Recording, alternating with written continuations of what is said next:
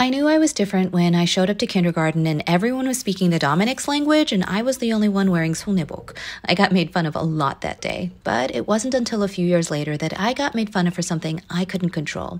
Chinese, Japanese, dirty knees, look at these, the kids chanted while pulling the corners of their eyes into slits. I wasn't Chinese or Japanese, but I couldn't change the way I looked. I gazed at the kids around me. I was outnumbered. There were far more of them with pale skin and light-colored eyes and blonde or brown hair than those who looked like me, tan skin, black hair, and smaller black eyes.